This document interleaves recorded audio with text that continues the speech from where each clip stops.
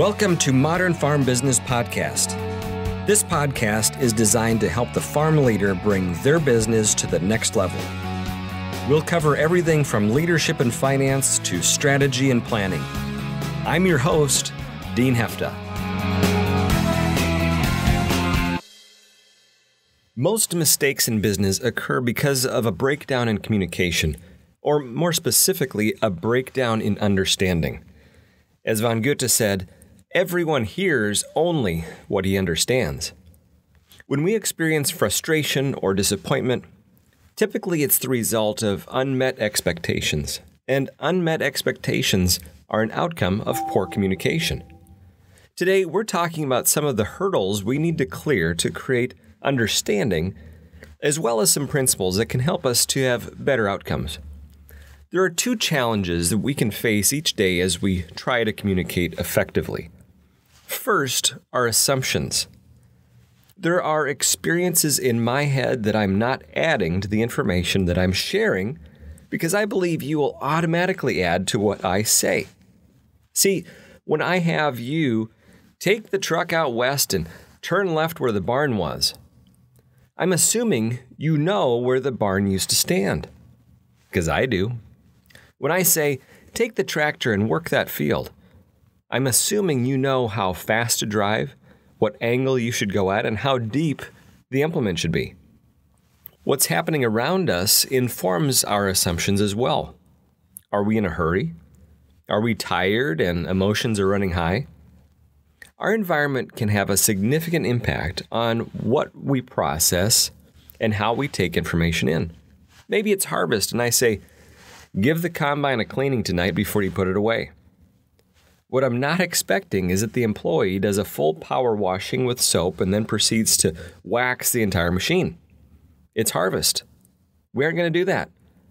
My assumption is that during harvest, a cleaning is just to blow the dust out of the air filter, get the garbage out of the cab, and clean the windows. That's it. See, those assumptions are pervasive, and more often than not, we have to be much more specific when we communicate than we prefer. Here's a second one that can be a hurdle to effective communication, and that is definitions. Often simple words can carry wildly different definitions that we don't recognize, and this can get us in trouble. Here's a humorous example that happened to a friend of mine a few years ago. He was at a farm auction. He called up his father and said, "Hey, they have a couple of bins they're going to be selling. Do you want me to bid on them?" The father's instruction was, yes, just don't pay too much. And that was the end of the conversation. As it turned out, the simple conversation was loaded with miscommunication. First, to the frustration of the person at the auction, he had no idea what don't pay too much meant because his father wouldn't give him a number. He just said, just don't pay too much. So he proceeded to bid what he thought was a reasonable price, winning 2 bins. But the second misunderstanding became apparent when he called his dad back and let him know that he had bought both bins for just a couple of $1,000s. Flabbergasted, the father asked what kind of bins he had bought.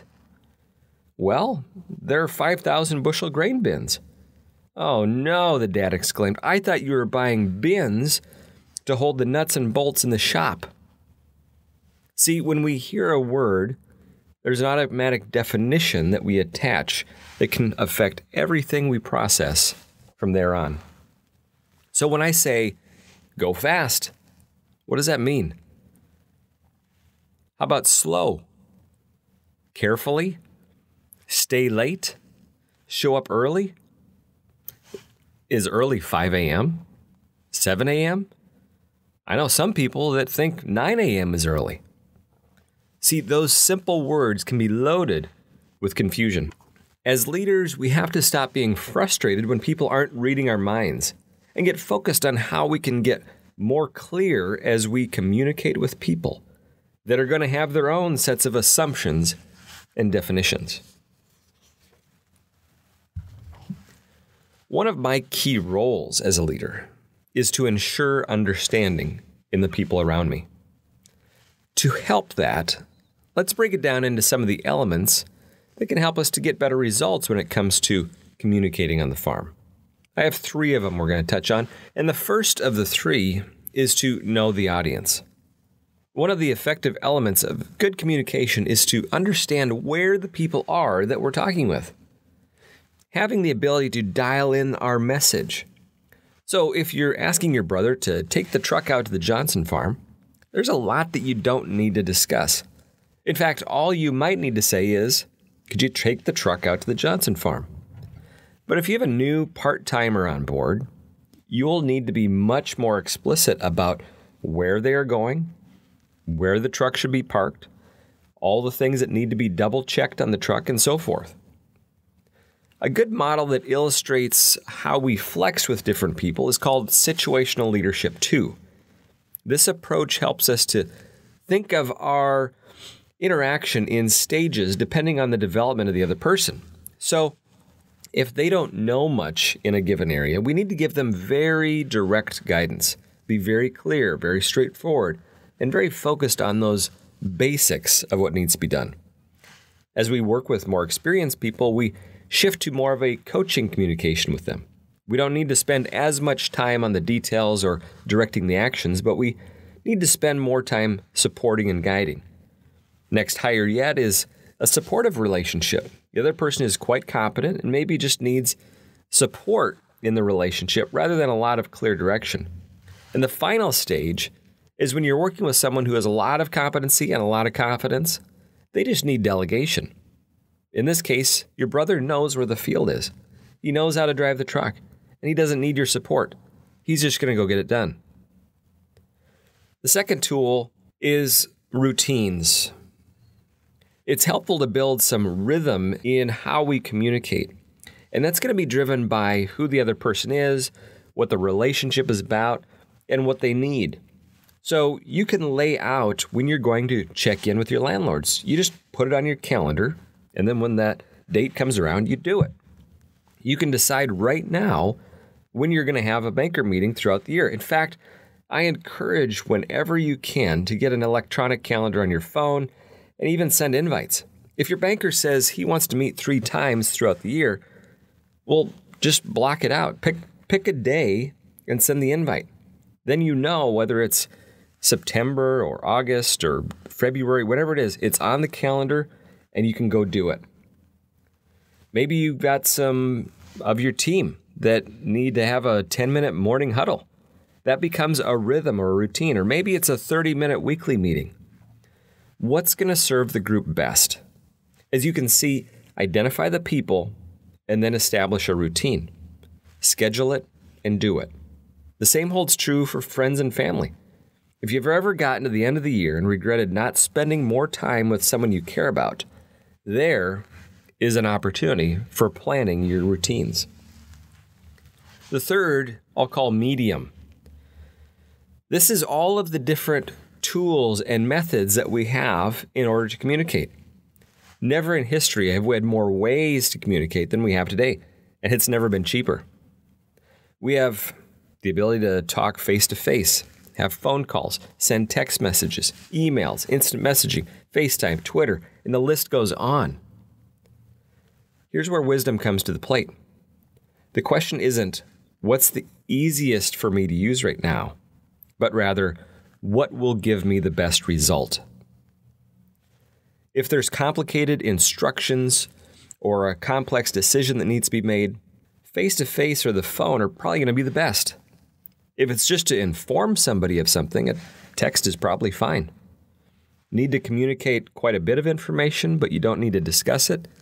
Send it in an email.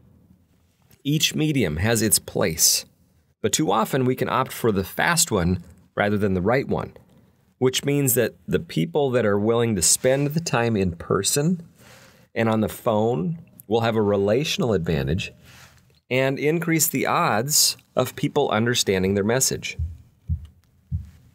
A great combo approach is to follow up after the in-person or phone meeting with an email of the main points or any of the actions that need to be taken. There you have it. Take the time to recognize that our communication is filled with assumptions. You know, the things that we believe others know or that they'll be able to fill in the gaps in our message. Also, be clear in defining the words that we use, those words that can cause confusion. What does fast mean? What does carefully mean? What does early mean? To strengthen our communication, take into account the audience. What's their knowledge level? How much confidence do they have? How much detail and direction do they really need? Set up communication routines to avoid lapses in our connection. For some, that may be daily. For others, maybe quarterly. It helps us to do less trying to remember when the last time we talked and when we need to talk next. Use the calendar. Get your communication scheduled whenever you can. And finally, consider the different mediums that are available and when to use them appropriately. Face-to-face gives us the richest communication, but sometimes a text or an email is good enough. My last highlights are these. There's 3. Speak simply, assume nothing, and ask for understanding. First, use the simplest language you can. Avoid jargon and technical talk. Nobody complains that somebody is too easy to understand. Next, make no assumptions about the other person's intentions or about missing information. Now, I know it's truly impossible to assume nothing, but my challenge is to be diligent about watching for when you're adding assumptions, and when in doubt, ask for clarification. And finally, ask others to repeat back to you what they heard or what they're now going to do. You can say, hey, I gave you a lot of information there on what I want you to do this afternoon. Just to make sure I didn't miss anything, what's your plan for this project? I'll end with the words of Stephen R. Covey. Seek first to understand, and then to be understood. I hope there's something from this session that you can put to work today. A place where communication and understanding is critical is marketing and financials on the farm.